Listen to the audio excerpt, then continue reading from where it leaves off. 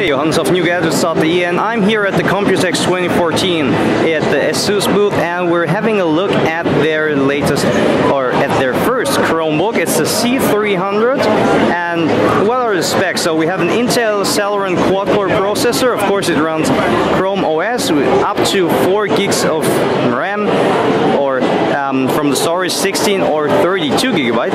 It's a 13.3-inch HD display, and of course it also has a HD webcam for your video calls, etc. From the thickness, it's pretty thin with just 20 millimeters.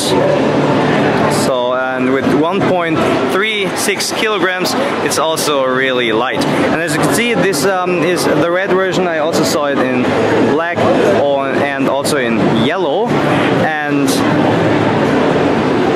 yeah, the build quality is pretty nice. We have a big touchpad with integrated mouse buttons. There's the chiclet style keyboard with a specific Google or Chrome OS keys.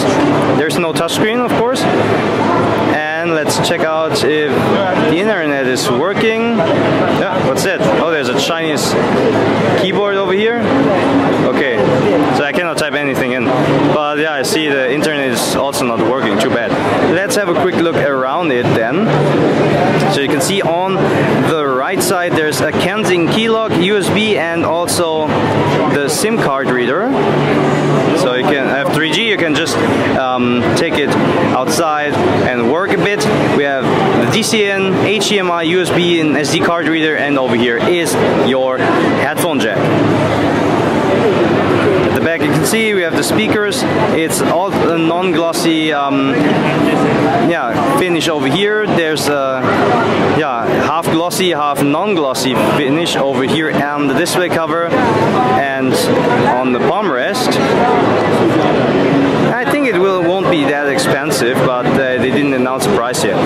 So this is the new Asus Chromebook C300 that was introduced over here at the Computex 2014 in Taipei. Thanks for watching.